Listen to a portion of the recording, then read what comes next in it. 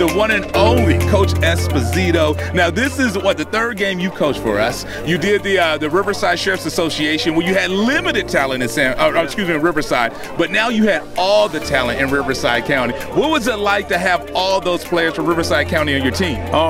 Just going to practice was phenomenal. You know, you can put in so many things in 4 days that sometimes take a season in a regular season. These guys pick it up, they learn fast. I mean, they're talented. It was a blast. We're at the 215 Football Classic. You've coached the Inland Valley Classic, which was San Bernardino, and now you did the big game, which is Riverside against San Bernardino, and you brought the victory home. How did that feel today? You know, after hearing from a lot of people, Riverside always wins, and I think we spoke about it earlier. Come back to to here. I tried to put this team together, and I kept looking at my roster. I felt like I was good. I'm happy for the guys from San Bernardino County. Norion, Espadron. There we go. You got the MVP. How many touchdowns did you have in this game tonight? I had 3.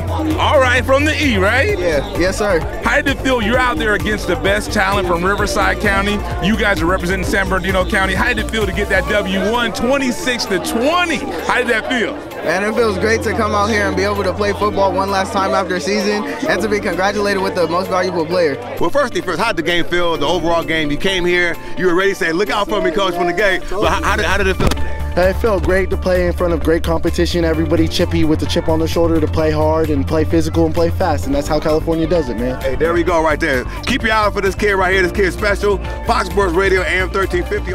We are Fox Sports!